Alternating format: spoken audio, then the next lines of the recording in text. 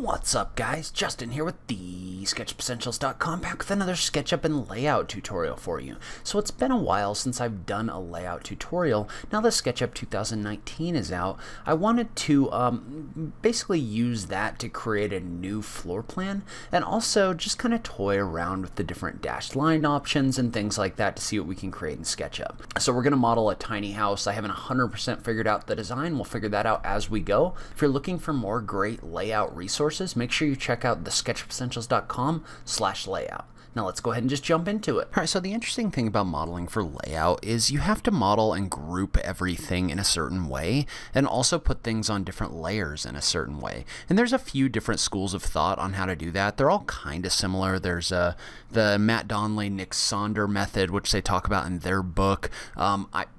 I like that method. I also like Michael Brightman's method that he talks about in the SketchUp workflow for architecture. You can check both of those out at the SketchUpEssentials.com/layout, but I'm going to try to walk you through this as we go. So the first thing I'm going to do that I always try to do is I always try to start off by just drawing the outline of my floor plan. And in this case, we're going to go ahead and we're going to model this. It's going to be kind of a tiny house, like one of those houses that you see people pull behind their trucks and things like that. I haven't 100% figured out the layout, but we'll figure that out as we go. So to start off, I'm just going to draw a rectangle, and I'm going to set the dimensions for that to be something like 10 feet by 20 feet. So that way we've got a 10 foot by 20 foot square right here. And I'm going to go ahead and I'm going to reverse these faces, and we can go ahead and start off with this. And so what we're going to do is we're going to start off and we're going to go ahead and model our exterior wall. So in order to do that, I'm just going to use the offset tool to offset this in. And in this case, I'm assuming, since this is a tiny house, that these are going to be fairly narrow walls. So I'm just going to type in 3 5/8. I'm just going to assume these exterior walls are 3 5/8. That may not be accurate, but it'll give us kind of a starting point. And so this is where we need to start organizing our model, because what we want to do as we create these different items in our model is we want to group them, because what we're going to do is we're going to take our groups and we're going to name them in our outliner, and we're also going to put them on layers. And so generally speaking, you model on layer 0 and then you move things onto the layers that you want. So in this case, I'm going to start off, I'm just going to double click on this wall, I'm going to right click on it, and I'm going to click make group.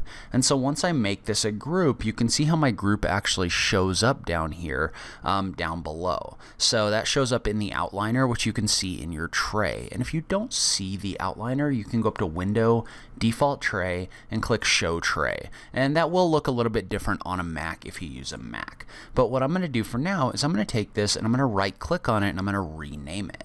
And in this case, I'm going to name this probably something like walls dash out or exterior. So just something where I have an idea of what's in it and also where it's located. And the exterior is going to be important because later on we're also going to create a group for our interior walls. But what I'm going to do in this case is I'm going to go ahead and I'm going to take these walls and I'm going to put them on a layer. So I'm going to click on the plus button for add layer, and we're just going to call this layer, in this case we're going to call it ARCH for architectural, and we're going to call this exterior walls. And note that I talk about this a little more in depth in my course, the SketchUp Essentials course. So if you're looking for some really in-depth training on this, make sure you check that out at the SketchUpEssentials.com/course. But for now, we're going to go ahead and we're going to put that on this walls layer. And so if you remember, the way this works is if you have a group, you can put groups on their own layer. So not only can you put like raw geometry, like if I was to draw a line right here and then click on it, I could click this drop down and put it on a layer. You can also put each individual group on a layer. And that gets really important when you start having multiple things in here that you want to have on different layers. So like your door swings and things like that, you can put each individual group on a layer, which allows you to nest things and turn different things on and off. But in this case, we're just going to select this group for walls dash exterior. We're just going to click the drop down. We're going to select the option for ARCH-exterior walls. And I can turn that on and off just by clicking the I right here. And so the other thing I'm probably going to do, and I'm always kind of back and forth on this, but for now I'm going to go ahead and I'm going to make my floor a group. I'm just going to call this floor, and we're going to put that on a layer called floor. So ARCH-floor. So that'll keep that from merging with everything else in your model. You can see how you can turn that on and off as well. And so now what I'm going to do is I'm going to start modeling my interior walls. And so in order to do that, I'm going to start by kind of roughing out my space. And so one way to do this is you can drop a guide in here using the tape measure tool. So like for example, my back bedroom at the back side of this house is going to be 6 foot 6 inches wide. So what I'm going to do is I'm just going to activate the tape measure tool. Make sure that create guide mode is on, which you can turn on by tapping the control key, and you can see how the little 2 dashes and the plus show up when create guide mode is on. And I'm just going to click on this wall. Then I'm going to type in 6 foot 6 inches, and I'm going to go ahead and model my guide out.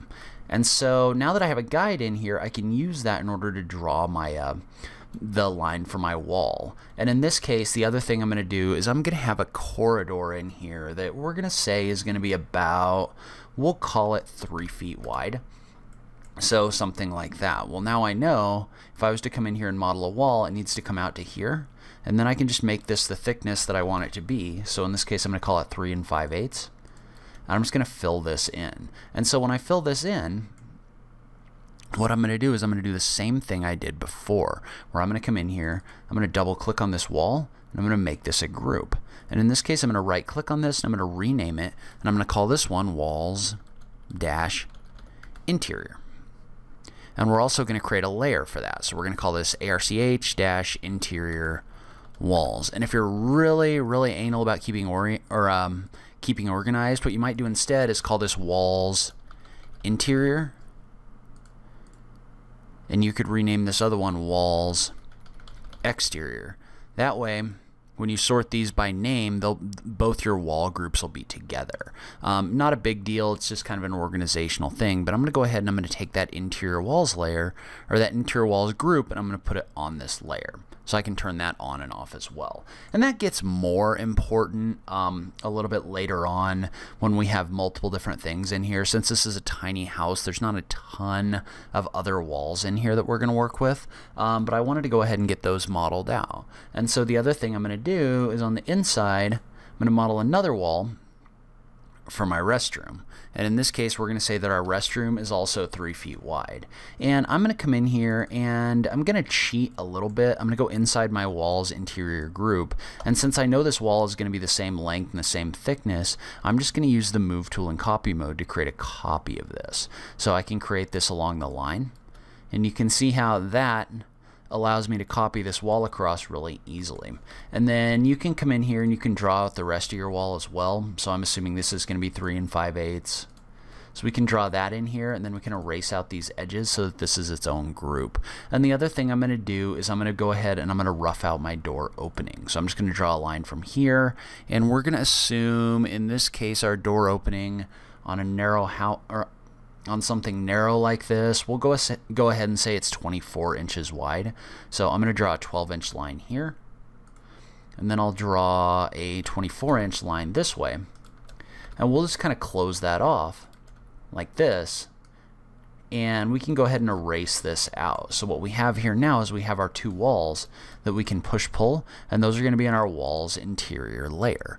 So now we have our walls kind of roughed out, and in this case, that's about all the walls we're going to have in our tiny house, I think. So let's go ahead and start moving on to the next piece. So to start off, maybe I'll leave these guides on here for now. So the next thing I want to do is I want to start modeling out my doors and windows. So basically what I want to do is I want to come in here and I want to model out, kind of like I did over here, I want to model out the rough location of my windows. So in this case, I'm assuming we're going to have an edge from here to here.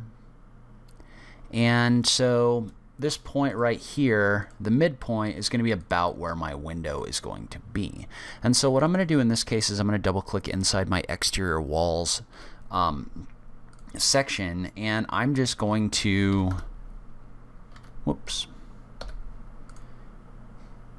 again, just come in here and rough out where my walls are going to be. So I'm going to draw a 2-foot line here because I'm assuming this whole window is going to be 4 feet wide. And then I'll draw another 2-foot line here. So, and I'm just going to kind of leave that as is for right now. Basically what's going to happen here is when I push-pull this up, you can see how now I'm going to have this opening already roughed out. And there's a few different ways you can do this if you don't want to do this way. But in this case, I'm going to go ahead and that's how I'm going to do this. And the other thing I'm going to do is I'm going to take this opening and I'm going to make a copy of it across here on the other side as well. And you can see how I'm doing all of this inside my exterior walls group. And so now that we've done this, let's go ahead and let's push-pull our walls up. And so to start off, what I'm going to do is I'm going to take these exterior walls and I'm going to use the push-pull tool. And you know, before I even do that, we're probably going to have a couple other windows in here. So let's go ahead and add those as well. So in this case, I'm assuming I'm going to have another 4 foot by 4 foot window right here. And again, I recognize that these may not be actually 4 foot by 4 foot. I'm probably going to have a 2 foot by 2 foot window right here. So I'm just going to draw an edge in here. So this will be 12 inches one way, 24 inches the other way. So you can see I'm just roughing out that same opening over here. And then I'm assuming I'm going to have the same kind of window over here across the way. And so now what I can do is I can go ahead and come in here and start push-pulling my walls up.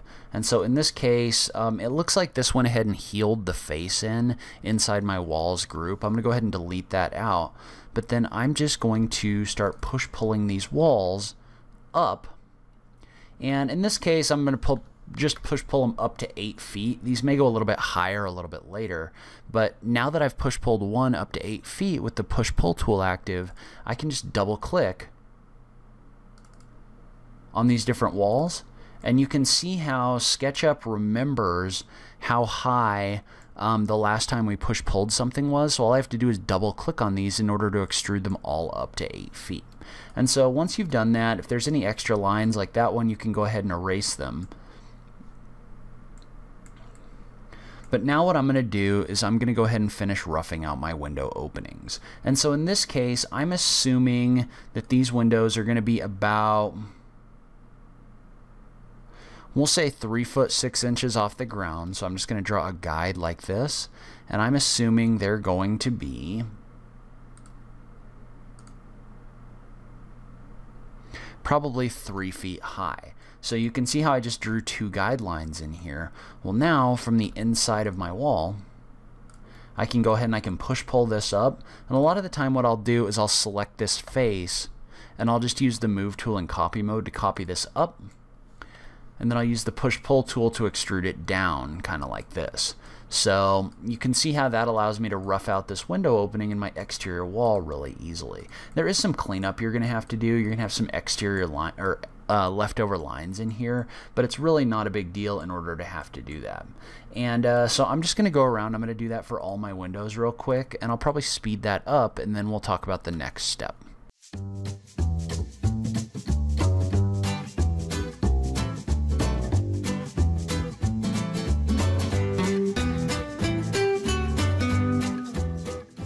Okay, and so you can see the one thing that I kind of forgot to do inside my exterior walls group was actually model out my door. So I'm going to move my default model out of the way. I actually like keeping my default model in here because it's to scale. And it gives me an idea of how an actual person would be sized in here. But we can go ahead and start deleting out some of these guidelines. They're kind of in the way now. So we can start erasing some of these. We don't really need them anymore. But then the other thing I'm going to do, because I forgot to model those out for my door, is I'm going to come in here and I'm going to rough out the opening of my door real quick. So in this case, for the door, I'm assuming it's going to be a 36-inch opening.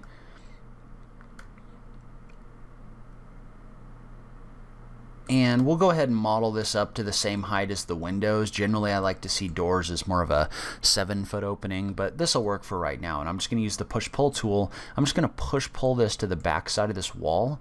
Well, when you push-pull this to the back side of this wall, what this does is you can see how this actually erases your leftover material in here. So when I push-pulled this to the back side of the wall, it cut this hole.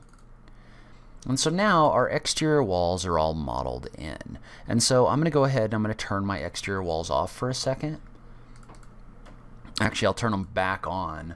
But I'm just going to do the same thing for these interior walls. So I'm just going to take them and I'm just going to push-pull them up. to this height. And you'll notice that right here for this little door, you need to have something across the top here. A lot of the time I'll just draw a rectangle in here and I'll just pull this down.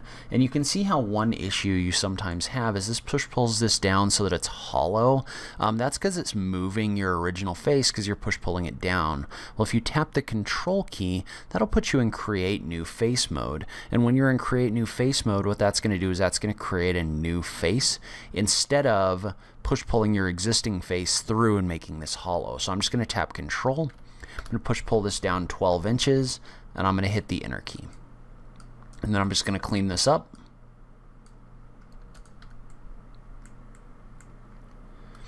And we're good to go. And so now what we have in here is we now have the ability, or we now have our walls roughed out and ready to go. And this video is getting a bit long, so probably what I'm gonna do next is I think I'm gonna cut this video off right here. In the next video we're gonna talk about adding doors and windows for layout inside of our model. So that's where I'm going to end this video. Leave a comment below. Let me know what you thought. Are you following along so far? Are you using layout? I just love having that SketchUp conversation with you guys. If you like this video, please remember to click that like button down below. If you're new around here, remember to click that subscribe button for new SketchUp content every week. If you like what I'm doing on this channel, please consider supporting me on Patreon. Every little bit helps, even if it's only $1 a month. So make sure you check out that link in the notes down below. But in any case, thank you so much for taking the time to watch this. I really appreciate it, and I will catch you in the next video. Thanks, guys.